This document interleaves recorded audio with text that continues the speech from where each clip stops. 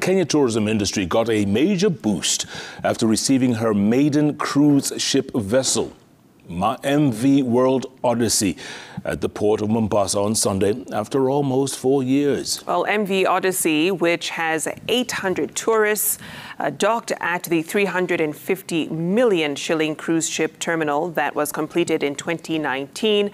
No cruise ship has made call to the port since the onset of COVID-19 in 2020. The timely arrival of the vessel towards peak tourism season is expected to boost the economy of the region and regain the glory of the coastal city as a hub for tourism. Well, Tourism Cabinet Secretary Penina Malonza, KPA management led by Acting MD Ambassador John Mwangemi, and the Kenya Tourism Board management were on site to receive the guests.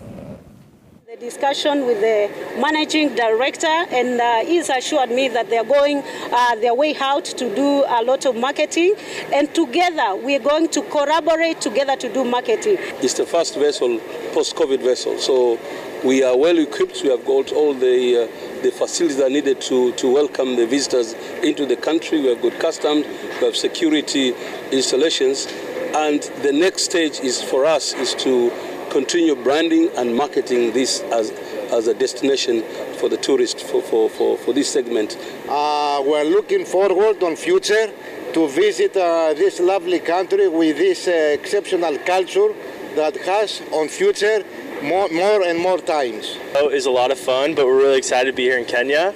We're excited to get off and go explore. We're doing a safari tomorrow. Go see Amboseli, Tsavo East and West, and hopefully see some good animals. And today we're going to walk around Mombasa and look at all the amazing things here.